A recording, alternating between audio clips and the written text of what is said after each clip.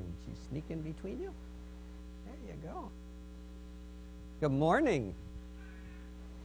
How many of you got a flu shot this year? Some of you got a flu shot? Tell me what that was like. Mikey, what's it like to get a shot? It hurts? A needle going through your skin? Can you compare that to something? Tell me what that would feel like. Mikey? Pain? Why do that? Why do you do that if it hurts? Mommy and Daddy said so? What if you don't get a flu shot? What might happen?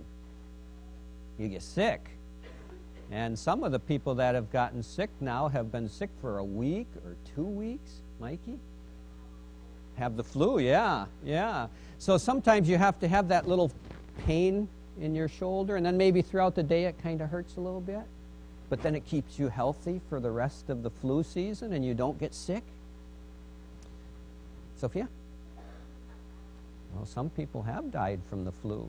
So the little bit of pain for one day, is that better than getting sick for a week or maybe even dying? Yeah. What do you think it felt like when Jesus was put up on a cross? Gabby? He died on the cross, yeah. It felt very hurtful, yeah. Do you know how they put him on the cross? They put nails through his hands and his feet. Yeah, maybe even worse than 15 shots at once. Yeah. And you know what? That wasn't even the worst pain. Jesus had to suffer in hell for us. He had to go into the devil's kingdom. And being with the devil is worse than getting flu shots. But why did Jesus do that? Wasn't he powerful enough to break away from the Roman soldiers and escape? Yeah, he didn't, though. He let them. Oh, if Jesus hadn't done that, we would have had to.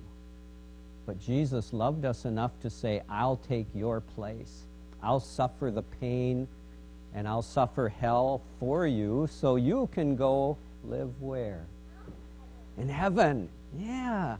So just like we sometimes need to get a shot so we don't get sick, Jesus had to die on the cross so we don't have to go to heaven. Mikey? Yeah? Yeah? Should we thank Jesus for taking our place so that we won't have to go to hell? Yeah, let's pray. Let's pray. Dear Jesus, we know that you died on the cross so that we won't die in hell. We get to live with you in heaven now, and we thank you for suffering in our place. Help us always to praise you by doing what is right in your sight. We pray in Jesus' name. Amen. Thanks for coming up. You can go with Miss Michelle to Children's Church if you would like, and we will continue our worship service with the hymn of the day.